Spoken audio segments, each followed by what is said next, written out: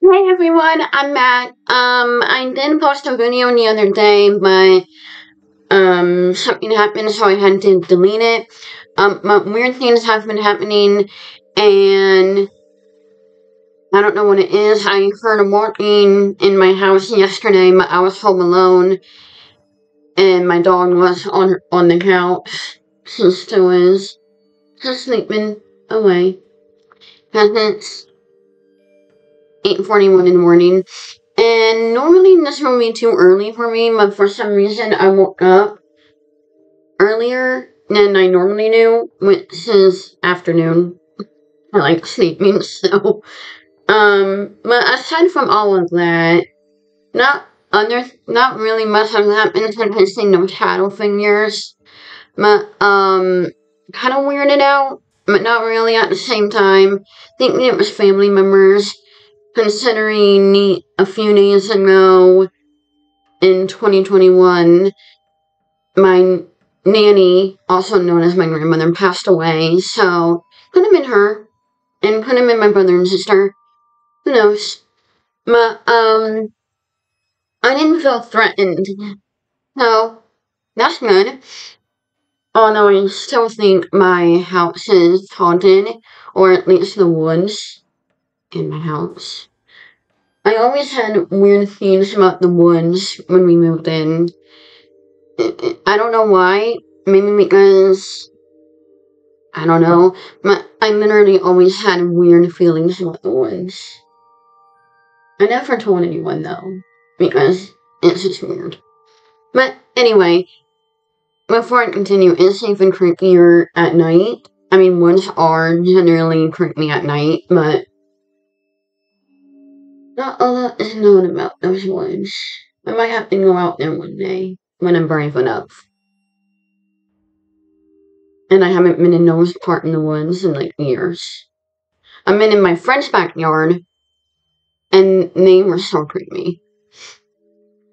Anyway, let's continue our Alabama tour. And as I'm doing research in Alabama, I'm like, I want to know, like, right now. In the following years of the Civil War, roadmen, land developers, and settlers moved to Jones Valley to take advantage of the area's rich mineral resources.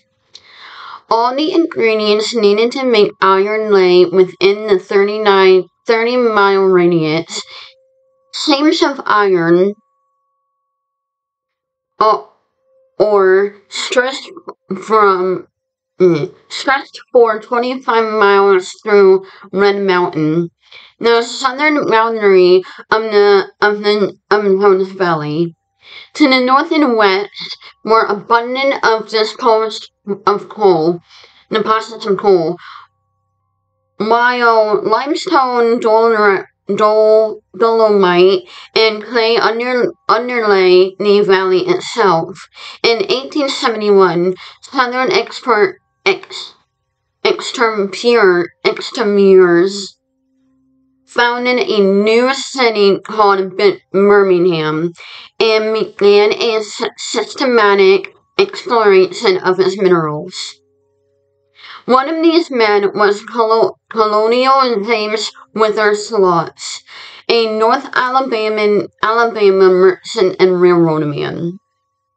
Colonial Sloss played an important role in the founding of the city by inventing an LAN railroad and capitalized completion of the South and North Railroad lane through Jones Valley, the site of the new town.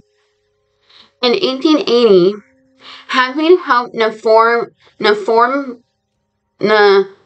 Coat and Coal Company, was mined and sold Birmingham's first high-grade cooking coal. He founded the Sloss Furnace Company, and 2 years later blew in the second blast furnace in Birmingham. Now, as I was doing research for the Sloss Furnace, I stumbled upon a few videos on YouTube, and one of them was from Omar TV. Shout out to you if you're watching this. and he is actually one of the YouTubers I watch. And now that I remember, Ghost Hunters, Taps, and I think Ghost Adventurers have been there. So it is extremely haunted. And I'm like, I want to go. Yeah, I'm crazy. To tell you all of you my craziness, I have a Chucky doll upstairs. Could have been him walking. Oh, I'm losing my mind. Construction of Sloss' new furnace, city furnace, began in June of 1881, when ground was broken on a 50-acre site that had been donated by the Eldon Land Company. Harry Harmonsfin, a European-born engineer, was in charge of the construction. Harmonsfin has been a pupil of Thomas Whitewell, a British inventor who designed the stoves and would supply the hot air blast for the new furnace. 60 feet high and 18 feet in diameter, the Sloss' new Whitewell stoves were the first of their type ever built in Birmingham, and were comparable to similar equipment used in the north. Local observers were proud that much of the machinery used by Sloss' new furnace would be southern manufacture, including 2 blowout glowing engines and 10 boilers, 30 feet long and 46 inches in diameter. In April of 1882, the furnace went to blast. After a few years of operation, the furnace sold 24,000 tons of iron, and at 1883 Louisville Exposition, the company won a bronze medal for best pig iron. During the 1880s, as pig iron production in Alabama grew from 68,995 to 706,692 gross tons. No fewer than 19 blast furnaces would be built in Jefferson County alone. Pierre Dr. W. David Lewis, author of Sloss Furnace and the Rise of the Birmingham District. Sloss Furnace was born at the time when doldrums of the post-war era and had ended at the South was feeling a measure of confidence for the first time since the opening years of the Civil War. The planners' railroad magnates include such as Sloss received as one I cannot talk this morning. As one Alabama newspaper stated, a degree of adulteration previously reserved for military heroes. Of November of 1881, the Birmingham Press promoted Sloss and candidate for governor. His excitement, business qualifications, brilliant intellect, splendid character, and fine exclusive ability all combined make him the grandest man in Alabama today for our chief executive. He is the very personification of Christian manhood and integrity, possessing the qualifications of head and heart, which we should emulate. Inspired by such a relentless Alabama, not surprisingly eager to embrace what was being called a gospel industrialism. James W. Sloss retired in 1886 and sold the company to the group of financials who ran it through a period of rapid expansion. The company recognized in 1899 as Sloss Field steel and iron, although it was never to make steel. Within the acquisition of additional furnaces and exclusive mineral lands in the north of Alabama, Sloss Steel became the second largest merchant pig iron company in Birmingham district. Company assets included 7 blast furnaces, 1,500 beehive coke ovens, 120,000 acres of coal and ore land, 5 Jefferson County coal mines, and 2 red ore mines, brown ore mines, and quarries in North Birmingham. By World War I, Sloss Steel was among the largest producers of pig iron in the world. In the late 1930s, World War II expanded the market for iron and steel and created jobs for Birmingham workers. By 1941, when America entered the war, nearly half of the labor forces was employed by the iron and steel mining industries. More than 200 of industries workers were African American. Despite being dominated from African labor, the industrial workplace was rigidly segregated until the 1960s. Workers installed made in separate bathhouses, punched separate times clocks, and attended separate company picnics. More importantly, was the segregation of jobs. The company operated as a hierarchy. At the top was as all-white group managers, chemistry, according to accountants and engineers. At the bottom of the African labor gain assassinated.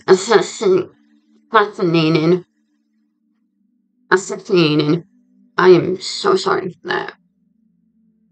Until the demise in 1982 by the use of convict labor. Sloss utilized the convict licensing system only in its coal mines. As Lewis noted in Floss Furnace, convicted labor, mostly black African, was an important weapon in the district economic warfare with northern manufacturing.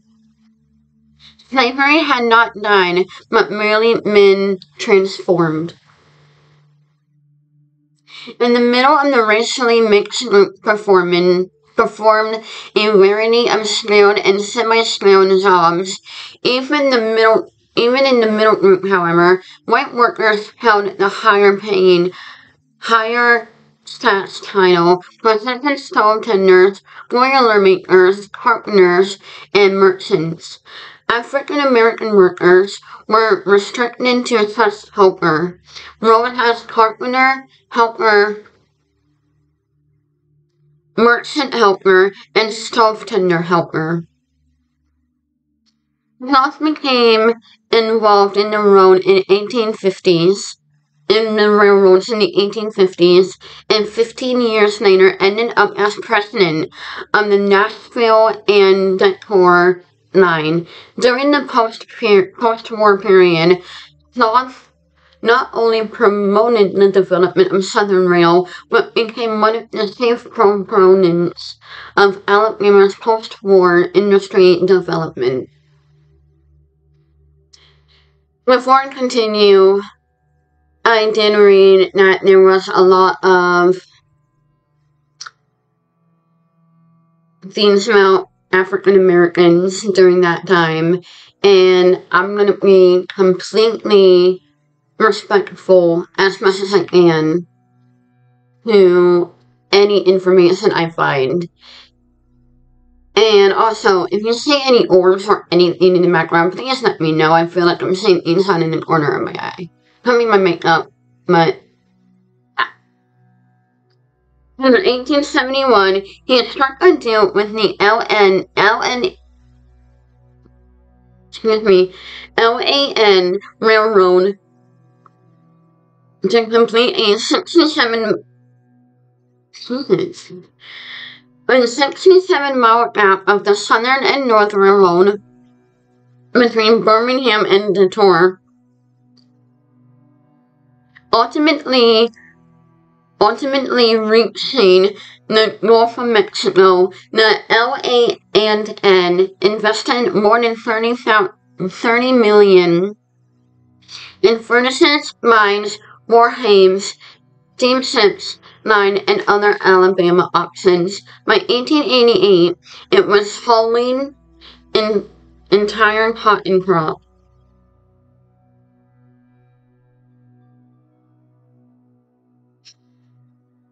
Lost the system to bring the LAN transform Birmingham from a wasteland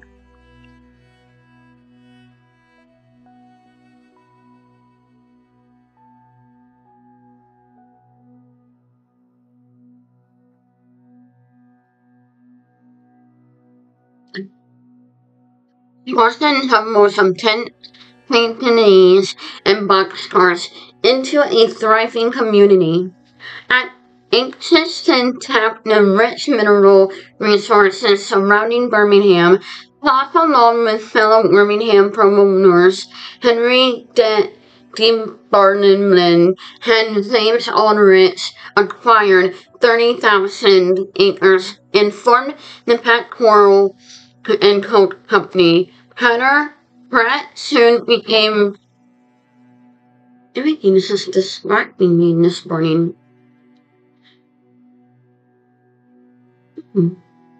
Pratt soon became the largest mining enterprise in the district. In the early 1880s, with the backing of Henry de Barnum, Sloss founded the Sloss Furnace Company with 2 years in the brew. The second blast furnace in Birmingham, called City Furnace. The plant was located at the eastern edge of downtown, at the intersection of 2 major railroads. The majority of Sloss pig iron ended up in Cincinnati, Louisville, Chicago, and Cleveland. Pig iron cost the northern plants averaged $18.30 per ton in 1884, while pig iron in the south could be produced for $10 to $11 a ton. By the 1880s, Birmingham was booming and had earned the nickname the Magic City.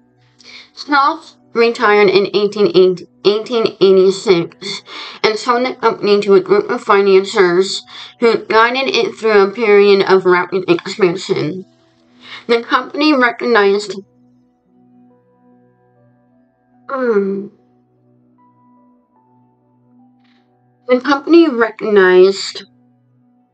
1899 as Sloss Sheffield Steel and Iron, although it never made steel. With the increasing of furnace and expensive mineral lands in North Alabama, Slossfield became the second largest merchant iron company in Birmingham district. James Withers. Sloss continued to be more interested in iron steelmaking until his death of May of 1890, raising Sloss permanently the National Trade Journal Iron Age, stressed his far-seeing discriminate indomitable energy, and modern ideas. Sloss received a National Historic Landmark designation in 1981 and opened its gates in September of 1983 as a museum of the city of Birmingham. And its collection consists of 400-ton blast furnace, some 40 other buildings. Nothing remains of the original furnace complex. The oldest building on the site dates from 1902, and the houses that the 18 steam-driven blow engines used to provide air for combustion in the furnace. The engines themselves date from the period 1900 to 1902 and are a unique, important collection. Engines such as these powered American Industrial Revolution. The boiler installed in 1906 and 1914. Produced steam for the site until it closed in 1970. Between 1927 and 1931, the plant underwent consented program of merchandization. Most of its major operations equipped. The blast furnace and sourcing the casting mercury was replaced at the time. In 1927 and 28, two of the furnaces were rebuilt, enlarged, and refilled with merchant sourcing equipment, doubling the plant capacity, while the strongly reflects the changes made from 1927 to 1931. Some of the technology is more current. The company built a dehumidification plant during World War II to reduce consumption of coke. The system was discontinued when the war ended, but the building equipment remained. In the late 1940s,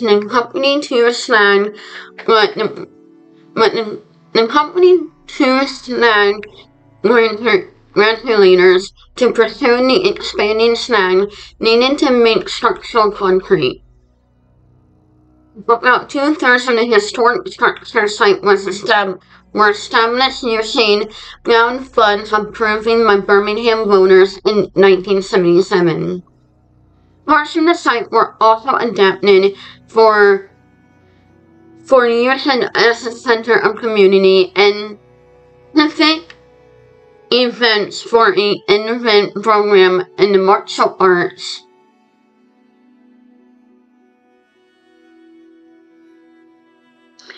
Sloss now hosts concerts, festivals, and conferences, as well as workshops and exhibitions by helping people from new attachments to the old furnace. These programs and slots have saved and support by the company as it was almost 100 years. Sloss currently the 120th century blast furnace in the U.S. being preserved and interpreted as a historical industrial site. The dramatic scale and complexity of the plant, industrial structure, merchants, and tools making the Sloss collection a unique contribution to the interpretation of the 20th century iron-making technology and presence and remarkable preserving on the area when America grew to world industrial dominance. At the same time, Sloss is an important reminder of hopes and struggles of the people who work in the industries that made some men wealthy, and Birmingham the magic cinnamon mineral. Wool and other productions Finally, in 1949 and 1951, the company replaced the old boiling engines to two turbo blowers. The historic Sloss is an 18-acre urban oasis that became quite the tourist attraction. Every year, the rustic collection of black stoves and smokestacks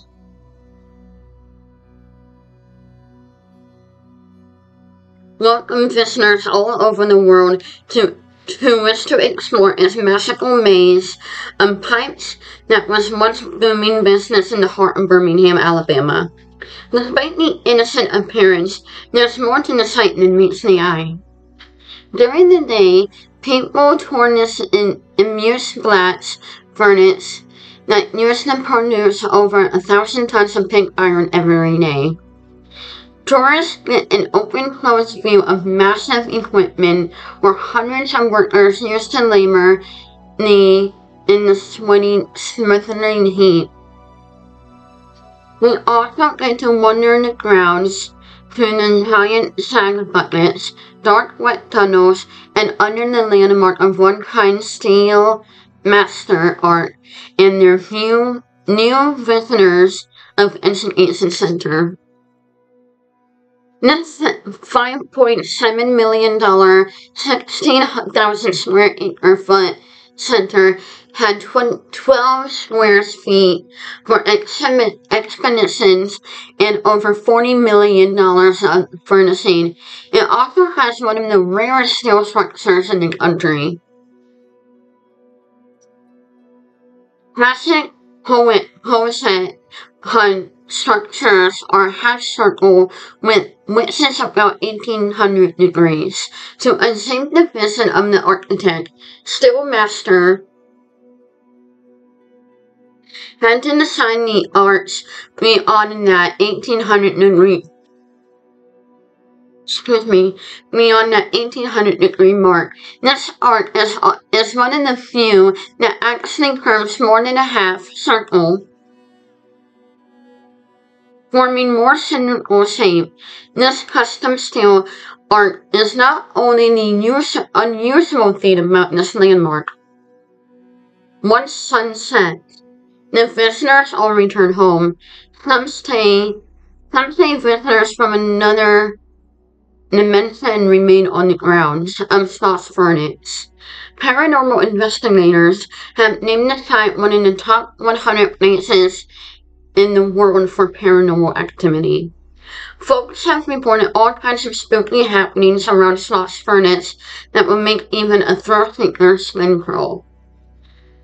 Some say they have heard voices, the sounds of footsteps, and clanging of heavy metal chains against the furnace, rapidly dropping temperatures around certain areas, and some say they even seen shadowy or glowing figures following them in the dark. A few have even reported a gentle push or shove by an unknown force. These experiences have attracted ghost hunters from all over the county. Several crews have set up equipment, and Sloss claimed to have recorded some of the mysterious figures and unexplained sounds. There is an interesting story surrounding the haunted history of Sloss Furnace. Many believe the shadow figures are the spiritual remains of men who worked in the factory in the earlier days. The conditions for the workers at that time were deplorable, and a number of labor met their nets on the site. Sloss George Beck opened back in 1882, and it was a beacon of hope for these sightseeing American dreams. It was once called the Magic City because of how quickly it turned the company it turned around the economy, can't talk this morning, of Birmingham. Hopefully, immigrants flocked to the city, expecting to find old paved road to success. But instead, they became trapped in the smoke-filled, extremely dangerous dead-end job where many met their deaths and others were severely injured. In the summer, the furnace could get up to 150 degrees, but the men were not allowed in many breaks during their 12-hour shift. The men were exposed to hazardous breathing conditions and was the perfect recipe for deadly accidents. According to legend, there was one particular time in Sloss history when nearly 50 workers died in a horrific accident under the reign of a man they call Slag. Although there's a dispute about his existence, Slag is known as James Robert Wormwood. They say he was a triangle foreman who was brought on board in 1903. He was in charge of the graveyard shift and was abusive to the workers. The lesson says Slag forced his men to speed up the production to impress the bosses and forced them to take dangerous risks. They say more men died under Slag than any other foreman in history. Some say the workers grew tired of Slag and his operative ways, and we conspired to kill him. Slag fell to his death from the highest glass furnace into a huge mixture of molten iron. Now, many people have reported hearing or seeing Slag hanging around the furnace at night. You don't need special equipment or a team of ghost hunters to experience the scary sights at Sloss. During the month of October, this historic site is transformed into a Halloween horror factory. Actual notes can be quite unreliable, so they spent about $300,000 on Hollywood special effects to load the drill with monsters and horrific scenes. They call this the Sloss Freight Furnace, and it includes the spine-tingling walk over to the furnace catwalk, underground tunnels, and new dark passageways. In 2017, they included a journey to the childhood home of Slag, where participants with the chance to experience the demented memories that drove Slag to madness.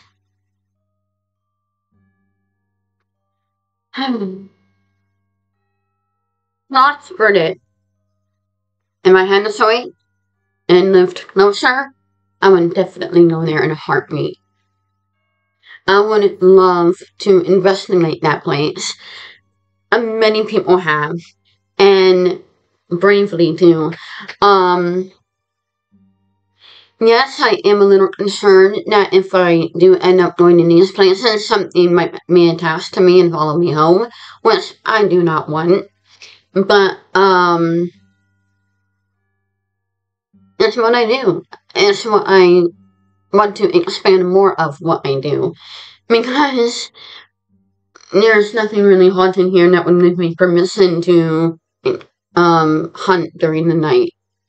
But anyway, thank you guys for watching my channel and videos. Please remember to like, comment, and subscribe. And as always, I am Haunted Girl, and I'll spook you later. The paranormal is my playground. Until next time, pleasant dreams.